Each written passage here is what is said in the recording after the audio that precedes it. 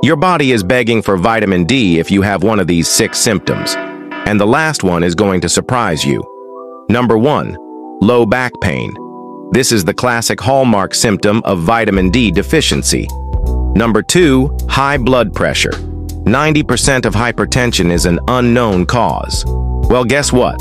It's probably a low vitamin D situation. Number 3. Depression.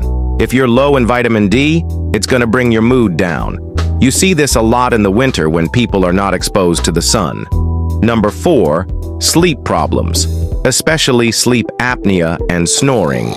Number 5. Any problem with your skin, whether it's acne, flaky skin, dry skin, inflammation in the skin, as in dermatitis, usually is a vitamin D deficiency.